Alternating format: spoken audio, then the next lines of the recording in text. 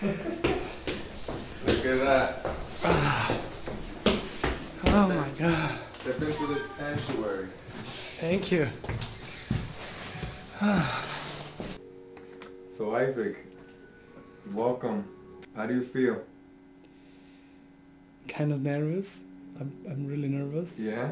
Yeah, I since January 1st I was thinking about like, wow, what is that? What is the coaching stuff? Like, I never been here before. I don't know what is that. And just because I read a lot of blogs and stuff and trying to understand what is the stuff, and I think it's everything about positive, and I'm thinking on all my friends. I do my resolutions. Yeah. Thinking of that, the first resolution of the year is like to finishing well done the 90 days stuff. But I just posted because I don't say to anyone, but I know that all my friends is gonna be like, great, you know, like they want to help me, and I know and at this time I don't talk with this to anyone, to my friends, just kind of be by myself until the first day is gone, and then I'm gonna start posting and doing everything. Okay. So it's gonna be like kind of great, yeah. Nice. So, how long you been living in Brooklyn?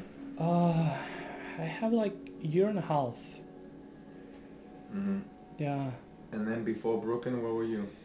Yeah, well, I were living in Mexico City, like from a big city to another bigger city, which is like all my entire life I live in a crowded city with a lot of people, and just one time in my life when I was like, in the village, and I was so quiet.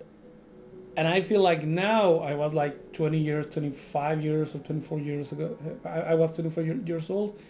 And I feel like this is not for me, this is so quiet and this is so slowly stuff. But 6 or 7 years later, I need like kind of quiet, I asking for, oh my God, I need to rest sometime. And like, I need to pause something and put all my stuff together, and try to move on around, but I'm okay with that. Nice. So now,